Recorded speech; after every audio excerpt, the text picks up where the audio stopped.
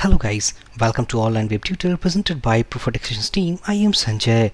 We are learning all about WordPress widget development. This is our part number 5. Inside this video session guys, we are going to render widget data to our front-end panel. That is all about widget method. If I back to browser, now inside last video session, this is the widget what we have developed. We have used all about form method as well as update method. But if we go at the front end, now here we can see that inside this footer, this is all about footer 1 and footer 2. Inside this footer 1 we have a search widget, recent post, recent comments, archives and so on. These are those widgets which basically added inside this footer 1 as well as inside this footer 2. Now our widget is inside this footer 2, but remember we haven't used so far all about widget method. So that's why we are getting an error inside this something function WP widget method must be overridden in a subclass. This error is quite meaningful. It is including or suggesting that we need to use widget method. So let's enable our widget method inside our my widget and let's see how can we render the content of this widget to this front end. Back to editor. So this is the widget so far we have developed, and inside this we have used all about the form method as well as update method. Now we are going to enable, let's say, public function, and we are going to use, let's say, widget method. Now if we go all about the core file something class WP widget, which is a core class used to make our custom widget inside WordPress. So this is all about widget method. We are going to override this method. So inside this method we need to pass these two parameters. So copy, go here and pasting it here.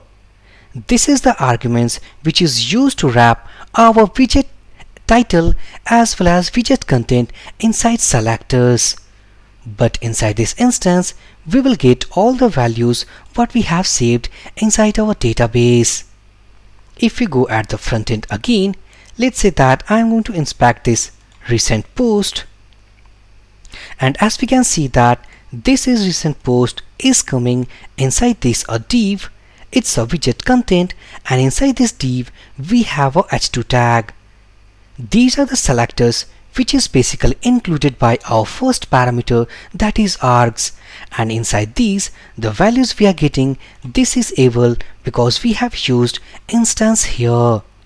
So to use selectors we need to use this args, which provides like div element as well as our h2 element, and this is the value, means our existing value what we have saved inside our database.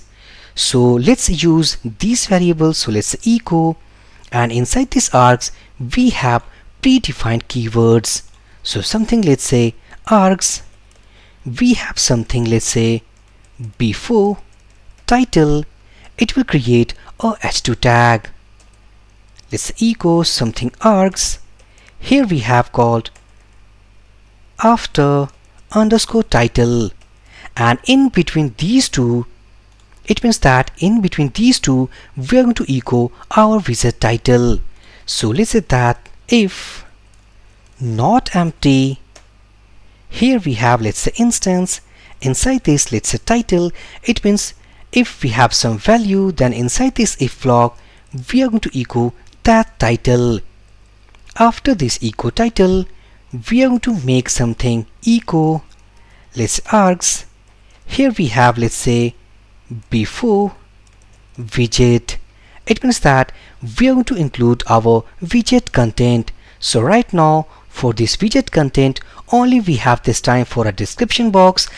Let's say that we have more fields like profile data, something Facebook URL, Gmail URL, let's say Twitter URL. So all these fields are basically comes inside this before widget, because inside this we are going to include our widget content. So let's say args, here we will say after widget, it will give all about the closing of wrapping element. This is for the title and this is for the widget content. So in between these two, we are going to copy that, pasting it here, and we have description as a widget content. All we have done now. So if I save this change, go here, reload this page, close this inspect. Now as we can see that this is our title and this is all about widget description. If I inspect this title, now as we can see that by using our arguments we have before title as well as after title.